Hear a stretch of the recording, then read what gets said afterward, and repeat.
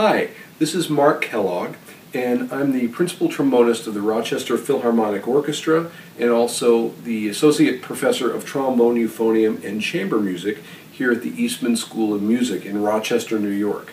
And here in Rochester right now, we're enjoying a beautiful fall season. The colors on the leaves are changing, the temperatures are getting just a little bit chilly, winter's on its way, and so we're having a wonderful semester here. But at the same time, I know that there's hard work and preparations going into the National Trombone Workshop in Panama, which will be taking place in this coming March of 2015.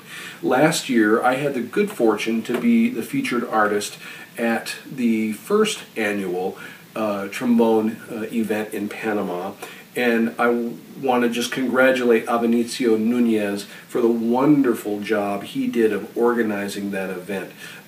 I got to work with students from all different walks of life throughout Panama, young students in elementary school all the way up through collegiate and young professional trombonists in Panama.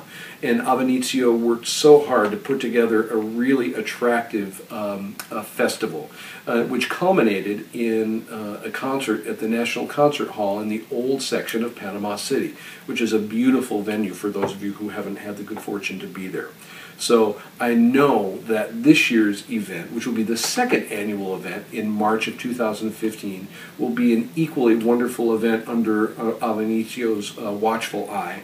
Also, a very fine young American trombonist named Katie Hickey was very instrumental in helping organize the festival, and I want to say a big thank you to both she and Benicio for making last year's event so spectacular, and I have no doubt that this year will be absolutely the same. So if you are free the first week of March and are interested in all things trombone, performance, practice, teaching, it's going to be an event that you won't want to miss. So best of luck to everyone involved in this year's Panamanian Trombone Festival.